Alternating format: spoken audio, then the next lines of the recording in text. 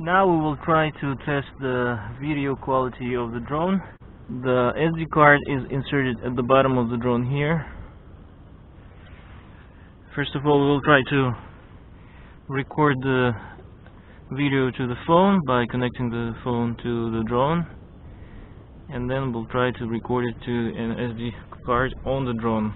The drone uses a regular SD card, which is normally used in the cell phones nowadays, and the remote control has a video button, which is located here, and the photo button to take a photo. If you don't use a phone, you still can use this button, but you need to remember when you push the button so that to know if the video is recording or not. You may forget during the flight whether you push the button or not, so that's the thing to keep in mind. Taking picture is easy, just pushing the button and it will take the picture. So now I'm connected to the drone and I have the picture on my cell phone already. It looks good. When the screen is small, the quality looks to be good. And there's a button to start recording the video from the drone even if it's not flying, so you can see the red seconds starting counting. And now we'll fly up.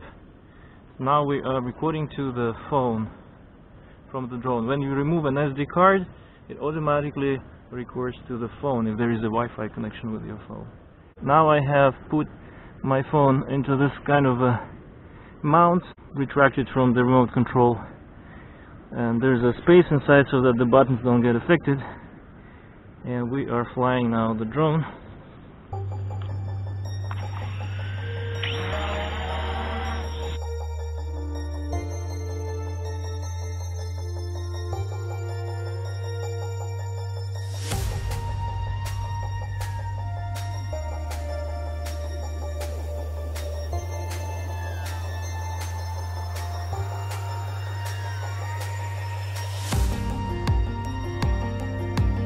Now it's evening time. The sun is really bright.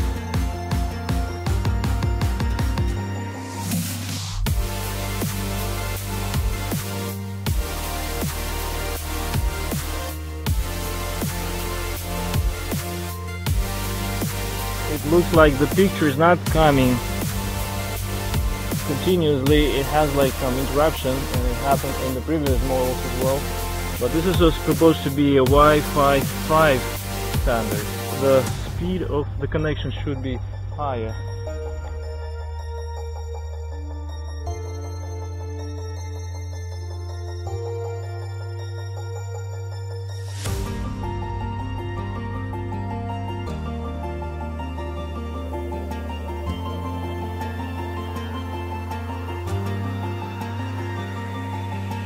Trying not to fly it and keep it in a stable point because there's a lot of vibration when the drone is moving, and it affects the camera quality, it affects the picture quality, because when there's vibration, these cheap cameras usually don't have stabilizers.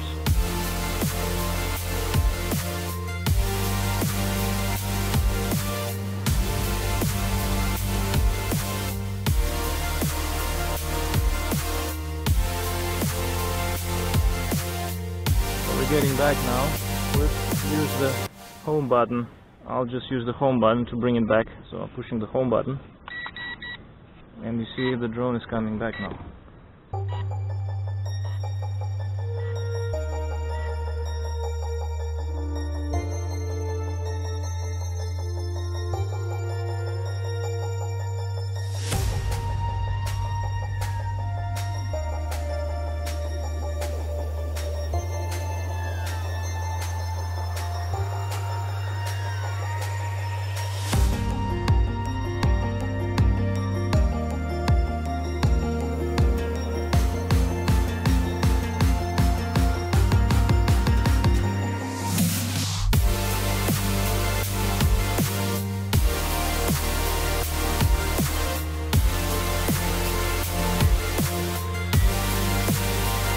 And the drone has returned back home successfully.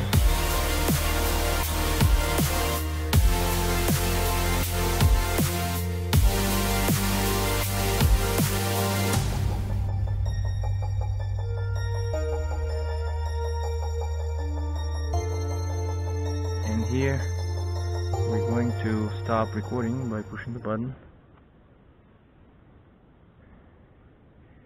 And if I look whether I have anything recorded, so I see I pushed one button to make a picture, and then I have also another menu here. I have a video here as well, and it looks like we're good.